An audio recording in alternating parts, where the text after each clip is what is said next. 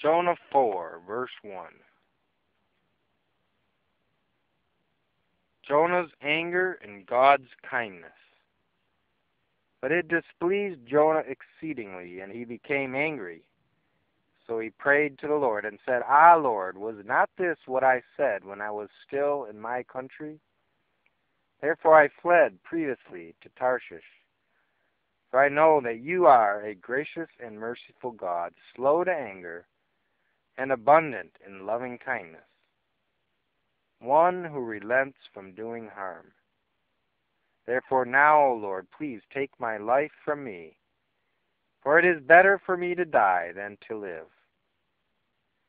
Then the Lord said, Is it right for you to be angry?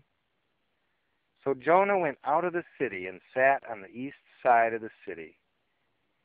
There he made himself a shelter and sat under it in the shade,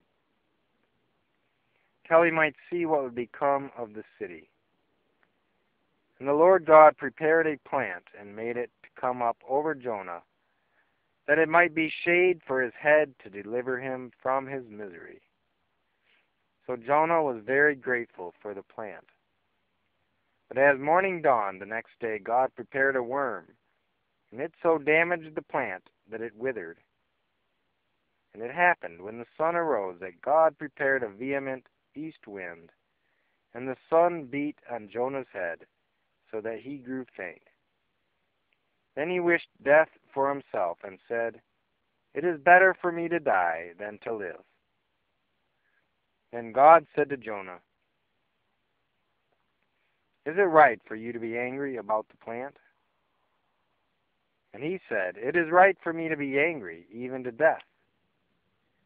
But the Lord said, You have had pity on the plant for which you have not labored, nor made it grow, which came up in a night and perished in a night.